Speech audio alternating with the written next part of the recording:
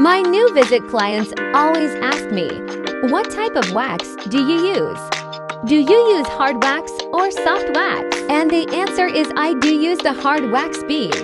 If you are still stuck with the old methods of waxing and use soft wax with cotton strips to remove your hair, you must try these hot wax beans. The hard wax doesn't stick to the skin upon application. It only adheres to the hairs, making the removal easier and less forceful. The ingredients used on their formula allow a lower melting point. That, in turn, reduces the irritation on the skin.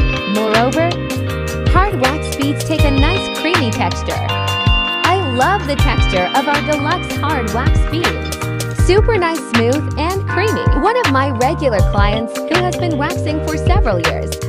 Many hair in her maintenance areas has stopped growing, but she still wants me to put the wax on because she loves the warm feeling very much. Also, when wax is applied and stripped off, the outer layer of skin and any dead, flaky skin cells is removed along with the wax.